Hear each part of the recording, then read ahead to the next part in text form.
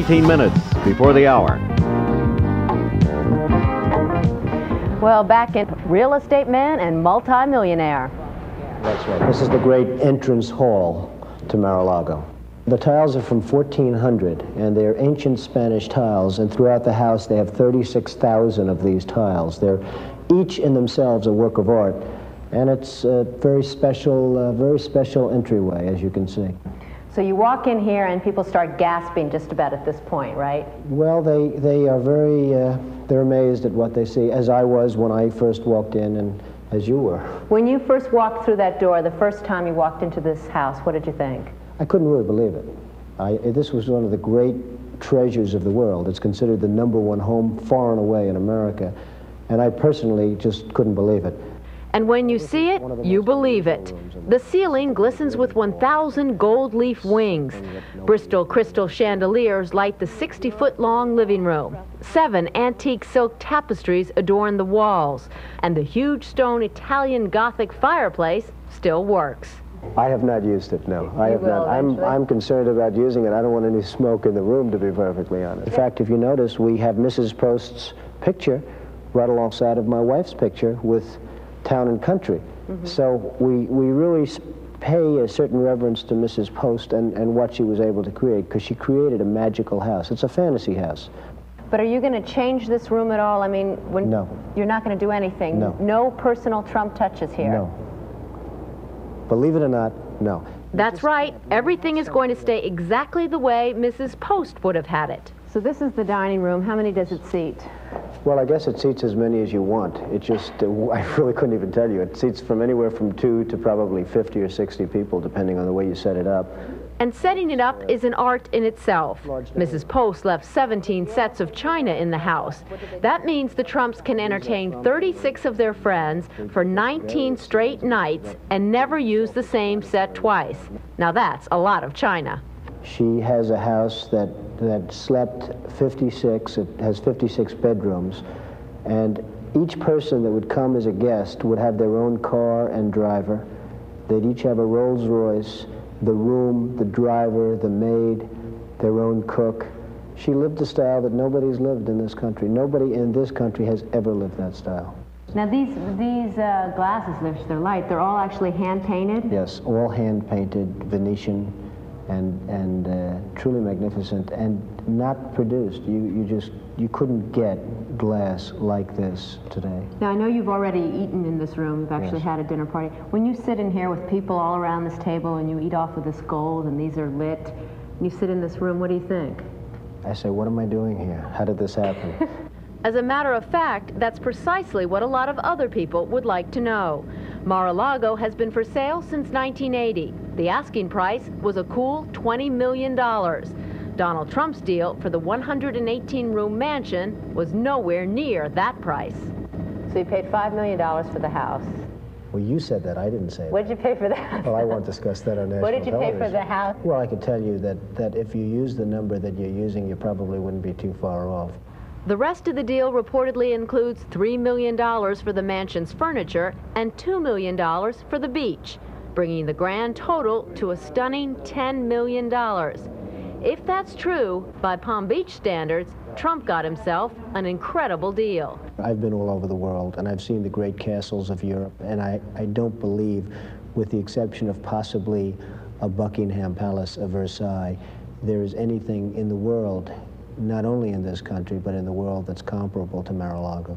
You've left it exactly the way she had it? Exactly. Now, something that's interesting to me is this little thing here on her door. And you pull this little thing down, and it says, "Do not disturb resting." That's correct. That's from a different age. So people who are somewhat concerned that they'll start having tour buses come through here, that Mr. and Mrs. Trump will turn this into a real tourist attraction, you can rest their fears? I can rest their fears. I mean, they were also concerned that I was going to turn the house into a great hotel casino, and I have no intention of doing anything like that. So on winter weekends, Donald Trump says you will find him here, entertaining friends and family with a staff of 25, safely protected by a security force of 30. At the young age of 39, Donald Trump has found his castle. Lucky Donald Trump, and I must say he was very kind, because I think he originally thought this tour would take something like 15-20 minutes, and as you could tell, those rooms are gigantic, and we must thank the lighting people that came along and lit this house beautifully, and it took him several hours to take us through. So he said that's the first time he'll do it and the last. So we just saw it. Now Mar-A-Lago is the name of it. That is what, a 1920s film star? I don't know, but it means from sea to ocean. Mar-A-Lago. And it's Mar-A-Lago. Yeah, translation. All right. Coming up next, we're going to take you to a Florida tennis camp where they train you for mind games as well. It's very close. Not just my due date, but the day that Marla Maples and Donald Trump become mom and dad. Marla's been keeping real busy, though, right up to the last second by designing a new line of maternity clothes called Maternity Moods by Marla. And she joins us from the nursery at Trump's Mar-A-Lago estate in Palm Beach, Florida. Good morning. You look terrific. Oh, good morning. You've been looking great, too. So does your nursery. I want that nursery. So how have you been feeling? Getting there. Oh, I've been feeling the best. It's amazing. I always had such fear about pregnancy. I thought it would be something I would be quite nervous about, and I've never felt physically better and more tuned into good nutrition and good health, because you have a little baby now that's dependent on you. And if all goes as planned, you plan to have natural childbirth. How do you think Donald's going to hold up in the labor room, Marla? He doesn't really understand this whole natural childbirth thing. Every time we have a childbirth class, he goes, just tell her to take the drugs. But he understands it now. I've explained it to him a bit, because I think it's the best way to give the baby the best chance at having a healthy life. And I'm going to have friends there to hold him up in case he has problems. Yeah, I'm going to wonder who's going to be resuscitating whom. I know. He may need more help than you do. I know. So you have not really rested much this pregnancy. How much time has this designing of this maternity line really taken? I'm taking after you with the not resting thing, Paula. Oh, good. There's another crazy person out there. It's a lot of work. I tell you, I've been filled with a lot of ambition. I think this little girl's going to come in with a lot of spunk, because I've had a lot of spunk while I've been with her. But it's a lot that it entails. I mean, there's the fabrics, there's the colors, there's the styles, which I've been learning about as I've been pregnant, what really works and makes me feel good. I just think women's maternity needs to have more choices for women. And today we have, you know, you're the career woman, you're the mother at home, you're the athletic lady. So we just are putting together a line now that helps deal with every aspect of motherhood. Well, why don't we take a look now at some of the things that you've come up with, because it is, you know pretty early on what works and what doesn't. Boy, have I made a lot of mistakes. We're learning. This is a tunic, much like the one just like the one I have on now. It's made out of what we call an Italian suede, but it's actually a microfiber. That's a really nice fabric that's quite new, and you can wear it with a legging or as a dress. That looks very pretty. And this is a nice evening look. It's what we did is it's a chiffon sleeve and a silk crepe jacket, and we put a palazzo pant with it, and we're also going to have a chiffon pleated skirt and a long skirt with a slit, so it sort of fits every woman's needs. Boy, the grounds of that estate are so beautiful, Marla. Oh, it's really something. And this is for the formal weddings or holiday parties this year. We want to have something so women have just more versatility, where they'll feel like going out and feeling like they can fit into almost any situation. You know, this is the first time morning television has ever been allowed into this estate.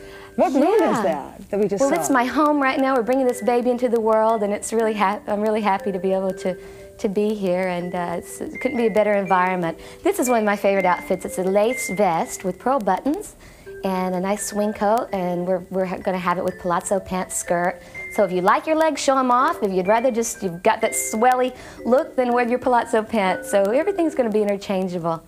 And that's preparing for the baby. Aw, looks like you have bassinets and cribs scattered all over the house there. Now, you know she's going to be a little girl. Now, is it true that you and Donald got into some battles about the name he has chosen for this little girl, Tiffany? I think Tiffany is a beautiful name, but it reminds him of a successful time in his life.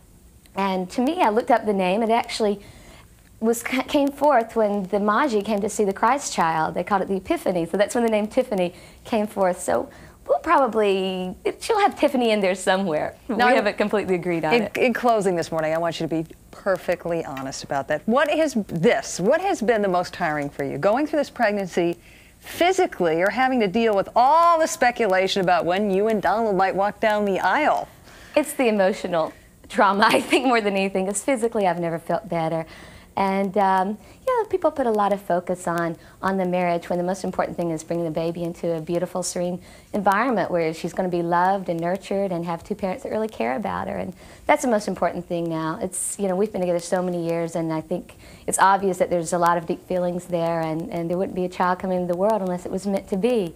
So that's what we're also focused on here. Well, I wish you the best of luck in the last couple of weeks that you have left before you have this baby. I hope you and Donald make it through a natural childbirth there. Thank you so much. You may have to hold him up after all. Oh, the best to you too, sweetie. Thanks, and congratulations. Thank you. We'll be right back. Once upon a time in America, the fabulously wealthy could afford to build palaces that rivaled anything the world had ever seen.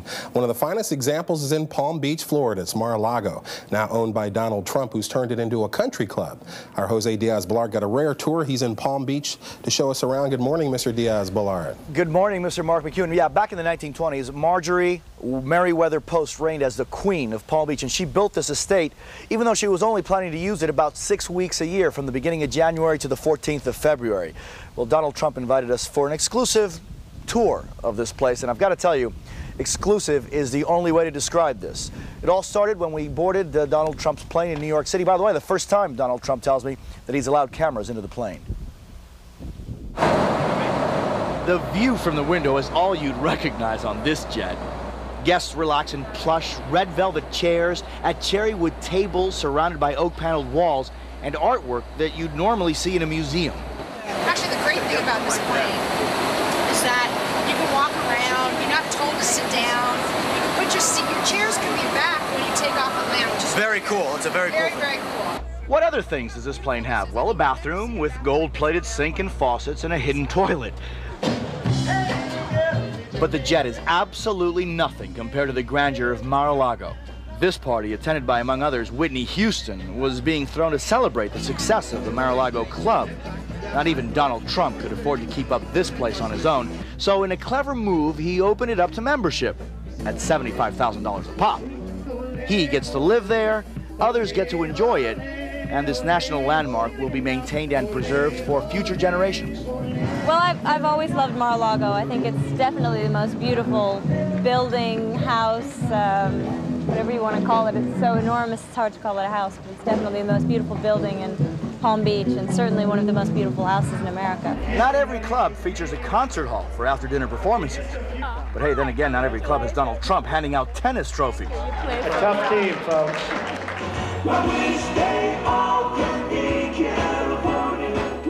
And of course, not every club has the Beach Boys playing after-dinner music.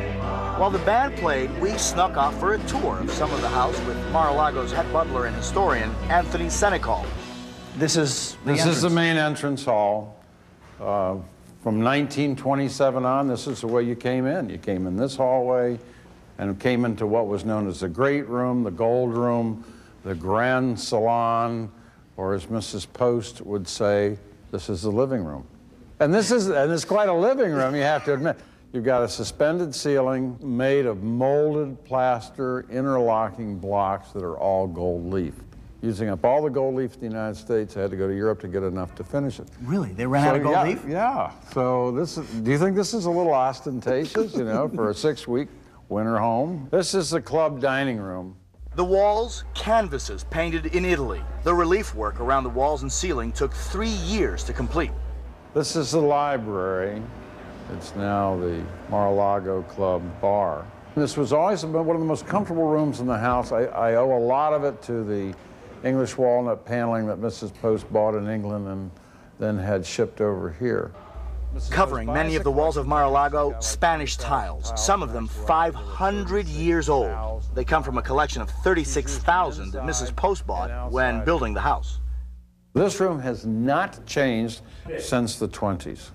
The children's bedroom was built with a Sleeping Beauty theme. It features a beehive fireplace with plaster wild roses that wind around the entire room. All of the furniture is made to scale for a child. The bed was all hand carved. It's just incredible. Not a bad weekend pad, huh, guys? The very latest, a spa, which just opened up recently. It just got the first 5-star Diamond Award in the world. So, pretty exclusive place. How big is this place, Jose? It looks like it's monstrous. About 20 acres, 114 rooms, and a lot of eccentricities. And they knew you when you got there. Mr. Diaz-Balart, your room is over here. Thanks, Jose. In Palm Beach, Florida this evening, a celebrity wedding promises to be extravagant, even by Palm Beach standards. Donald Trump is walking down the aisle for a third time. He'll tie the knot with Slovenian model Melania Trump at his Mar-A-Lago resort. For more about the Trump wedding, we turn to gossip columnist Jose Lambier of the Palm Beach Post. Good morning to you, Jose. Hi, Gretchen. So I don't know, some people are billing this as the wedding of the century. I don't know if I'd go that far, but where do you put it? The wedding of the year? Yeah, probably. The century, you know, we're in 2005, so, I mean, there hasn't been one of these in quite a while, and, yeah, of the year so far. Tell us a little bit about the Mar-A-Lago resort, where the festivities are going to be taking place. Actually, that's one of the stars of the wedding, really. It's a great place. It's something that was built in 1926. It has this Mediterranean/French look to it. It's 18 acres right on the ocean. It's a gorgeous place. The furniture in there is outstanding. And what the Donald has done for this is that he's actually built a new building. It's a $35 million ballroom that is being used only for the second or third time tonight. Wow. And I went through that place. He spent $7 million on 24-karat gold sheets that he encrusted in the walls and the moldings and all this stuff. He's got every chandelier in that place, and he's got 17 of them, cost him like $250,000. He's got gold pipings in the bathrooms. He's got green apple onyx on the floors. I mean, the place is outstanding. And this one he paid for. If he hasn't paid for much on his wedding, he paid for this. He didn't hear that chrome was in, I guess, instead of gold. No, that's right. Let's talk a little bit about the prenup, because I know he didn't have one with Ivana, and then he had one with Marla Maples, and I'm assuming that he's going to have one here, too. Yeah, we understand this is the same deal as Marla. You have to remember, when he was married to Ivana for 15 or 16 years, I forgot, she got out of this marriage with, she was getting at least $25 million, and then she asked for more. And she actually has a house next door to Mar-A-Lago, sort of to remind him of how much money he paid out. The second time around with Marla Maples, she got divorced, and they got divorced just shy of their 4th anniversary. And because of that, she got out of this with only $1 million. So there's a time, there's a time element to this. But he and Melania have been together forever. I mean, I saw them together for the first time probably in '99. Right. So, well, about 6 years, I think. Yeah, I guess that's fair, She's paid her dues. Quickly, I want to ask you about her dress, because it's created quite a stir. It was on the cover of Vogue. There were price points as much as $200,000, somewhere between $100,000 and $200,000. What have you heard about it? Well, it's probably around the $200,000 range, but they only paid for half of it. So it's a two-tier dress. You have the bottom, what's really attached to her body is a Vera Wang satin number, and then there is an overcoat sort of a thing. That's Christian Dior, and she's going to do the ceremony at the church with the whole full garb, which is something like 40 or 50 pounds. And afterwards, when they go to the club for the private party, then she'll shed the top, and she'll just go with the sexy little thing she has. I only have about 20 seconds left, Jose, but I understand that Trump applied for a fireworks permit at the last minute, and the city said, hey, no go, you're not going to get any fireworks. And the funny thing about this to me is that there were about 25 people at the emergency meeting in the city council, and they actually cheered when the council decided to vote him down. I guess there's still some, I don't know, what democracy works, or people want to keep their privacy? Yeah, I think so. The good thing about this one is that there are 6 councilmen. 5 of them are actually going to the wedding, and they still voted him down. All right. Well, Jose Lambier, it's always great to get the inside scoop, and we appreciate your time this morning. My pleasure, Gretchen. And coming up next on the Saturday Early Show.